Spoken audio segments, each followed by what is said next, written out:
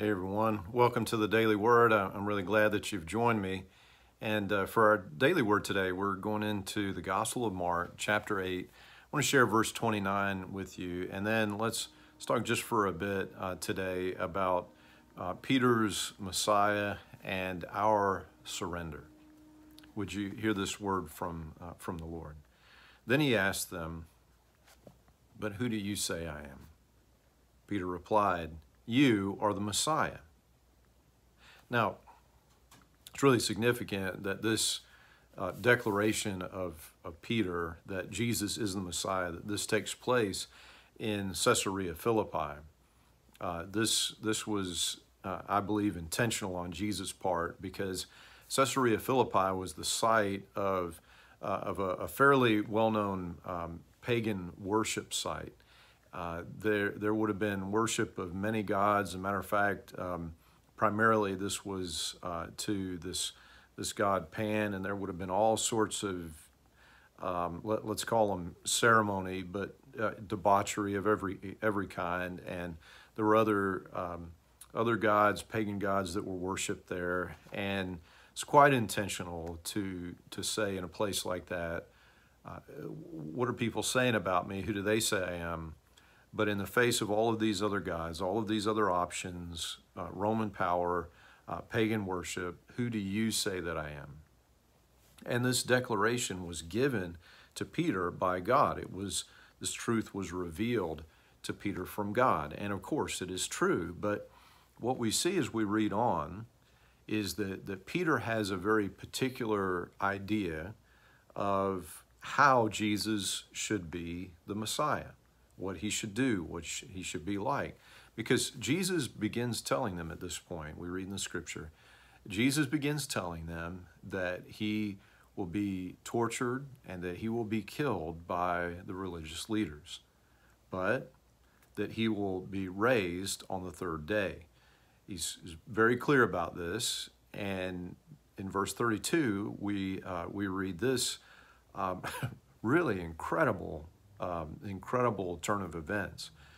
As he talked openly about this, that is, about his arrest, his torture, his crucifixion, resurrection, as he talked about this with his disciples, Peter took him aside and began to reprimand him for saying such things.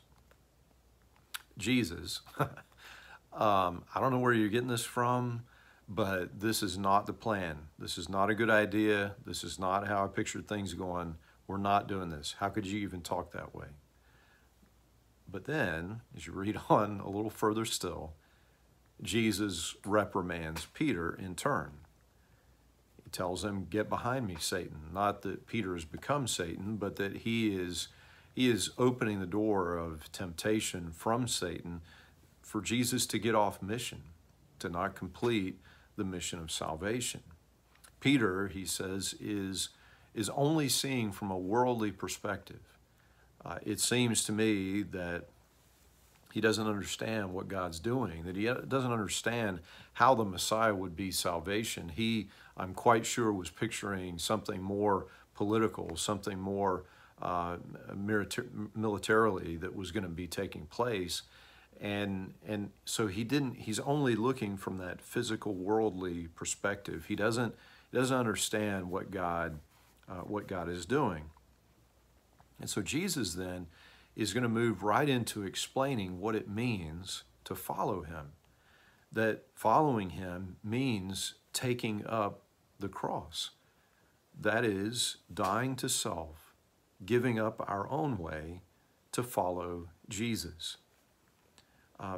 There is no making Jesus into who we want him to be, what we want him to be about, what sort of anointed king we want him to be.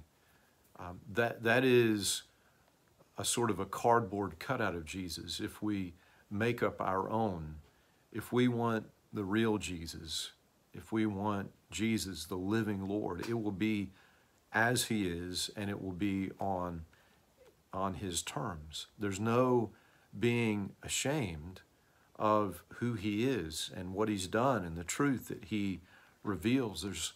no being ashamed of the cross of Jesus. This is who he is, and he calls us to receive him. And what it means to receive him is to surrender to him, to give our lives over to him.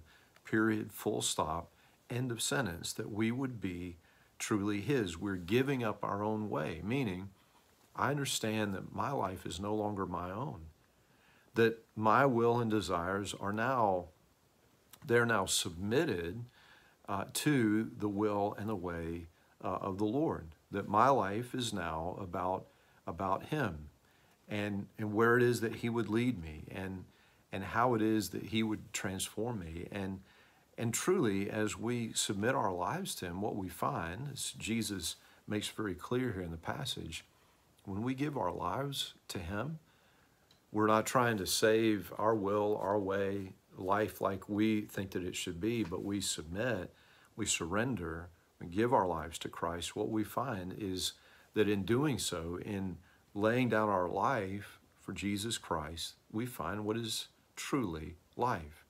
It's quite a thing. It's very counterintuitive. Our first response from a worldly perspective, just like Peter is, hey, hands off my life. I've got this thing figured out. I know where I'm going, what I want to do. But Jesus says, no. I need you to trust me. I'm calling you to follow me. But in order to do that, you will have to give up your own way, take up your cross, and actually follow. And friends, when we do, we find in him what is truly life. Thanks be to God. Amen. Amen. Friends, till we have a chance to speak again, I pray that God would bless you and that he would keep you.